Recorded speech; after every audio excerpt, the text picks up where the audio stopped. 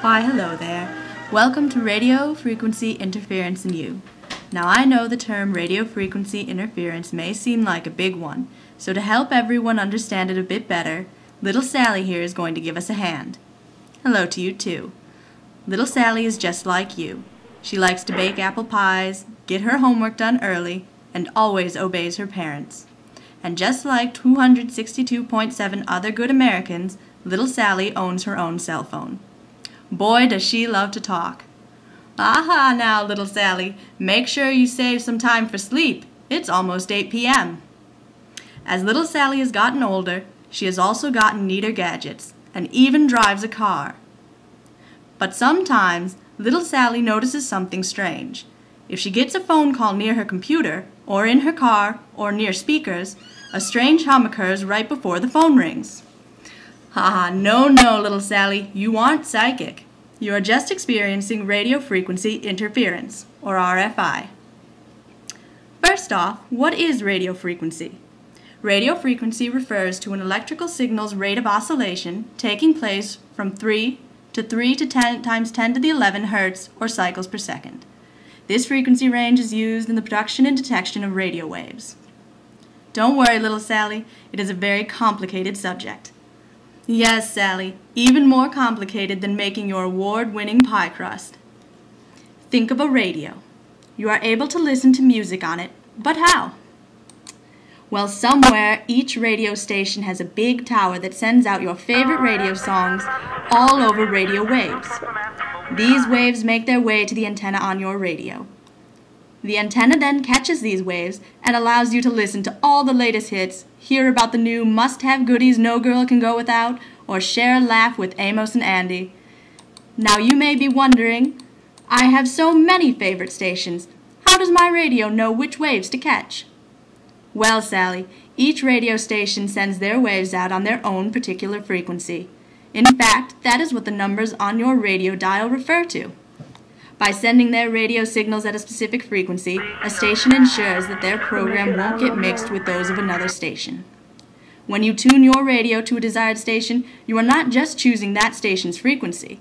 No, you are actually straining out all the other undesired stations' waves. The radio has what is called a bandpass filter. Just like how your colander keeps only the noodles, the radio's filter plays only the frequencies you have selected. As it turns out, all wireless electronic devices work in much the same way, each operating in their own frequency ranges so that they don't disturb the other equipment. So, how do cell phones work? Well, little Sally, cell phones are actually just sophisticated radios. They too receive radio signals from a tower, and they too restrict received frequencies to those of tuned interest. But there are differences between cell phones and the radio little Sally listened to music on. Firstly, unlike those radios, cell phones are duplex devices. This means they use two frequencies per call, one for talking and one for listening. Though sometimes little Sally seems to only have use for the one. Secondly, rather than having one tower per frequency that covers a large zone, each cell phone tower transmits many frequencies to a much smaller zone. Each of these small areas of operation is called a cell site, or cell. By dividing places into these smaller cells, a given frequency can be reused many times within a single city.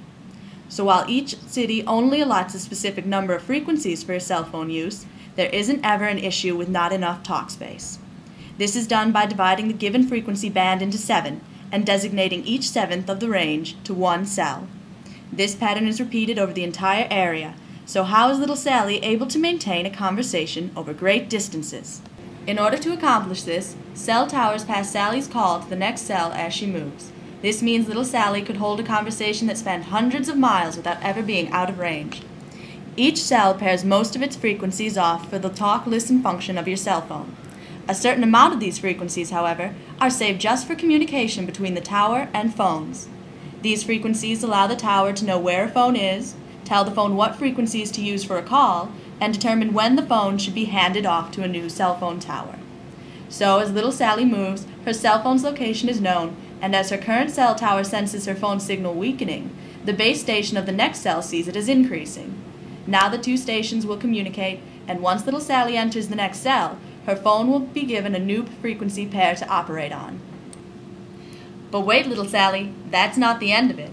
Oh no, while we do know that cell phones act as antennas that transmit and receive radio waves, we still don't know why little Sally's speakers buzzed when she got a phone call.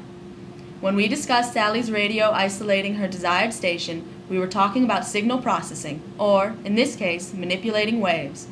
All electronics do some level of signal processing, and by its very nature, processing changes the original signal. This means that while the radio station sent its program at one specific frequency, the wave received will actually have power at frequency values a little above and a little below the transmission frequency, called sidebands. This isn't really a problem here as the filter cancels them out, but this is why when you tune slightly off station, you can still hear some of the program.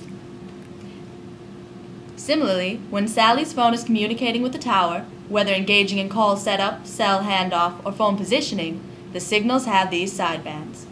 As we mentioned before, electronic devices operate at their own frequencies. So shouldn't we be able to sift out the unwanted ones as we did with the radio? What a good point, little Sally. Electronic devices do filter out unwanted frequency ranges, just like little Sally's colander filtered out water. But what happens if little Sally accidentally boils 2 types of pasta that were around the same size and wanted to remove one? The colander will remove the water, but not the other type of pasta. That is a trickier process, and so is removing frequency noise that occurs in the device's operating range. Unfortunately, this is a rather frequent occurrence. The sidebands of the original signal can mix with the harmonics of nearby electronics. Should this happen, a signal falling in the nearby electronics frequency ranges can result. What is more, the common electronics of little Sally's and most Americans' homes have a rich harmonic content, meaning that they can interfere over a very broad spectrum. In the case of the cell phones affecting the computer speakers, the wire to each speaker is acting like an antenna, and it picks up sidebands in the audible range. So be wary of what you do with that cell phone, little Sally, and you too, everyone. Technology is important, and we should both love and respect its terrible power. Have a good night.